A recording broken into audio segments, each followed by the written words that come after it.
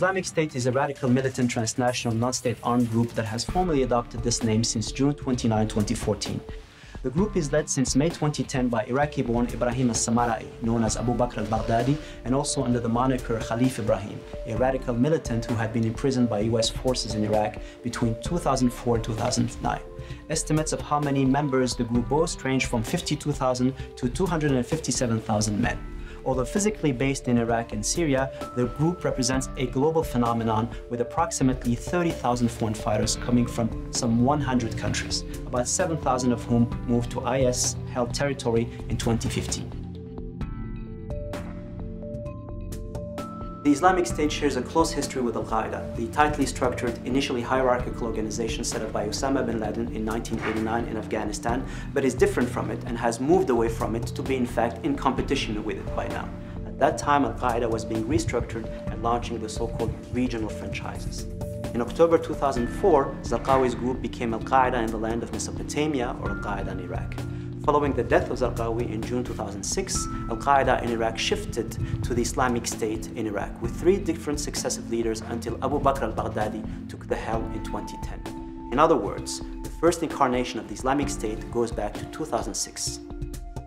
The key change takes place when in 2010 Baghdadi seizes on 3 key events: the death of bin Laden,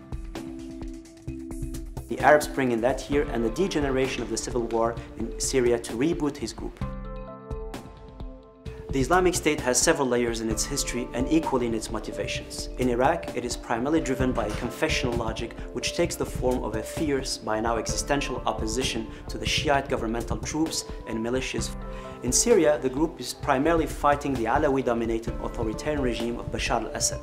And as an extremist group, the Islamic State follows a radical Islamist Salafist ideology. Yes, it does. The Islamic State has been pursuing a strategy on 3 related levels that function as concentric circles, where it has been cumulatively doing 3 things: holding ground, developing resilience, and expanding fronts. Financially, the group has evolved from small-scale financial support from foreign benefactors and donations to an industrial-scale economic base, with pirate oil sales, wheat fields production, woods controlled, banks held, and all manner of black market practices. It is now custodian of several million US dollars. Many terrorists and insurgencies have previously had great impact, but none has combined transnationality, militarization, and local control on such a wide scale, with a robust and battle-hardened command structure.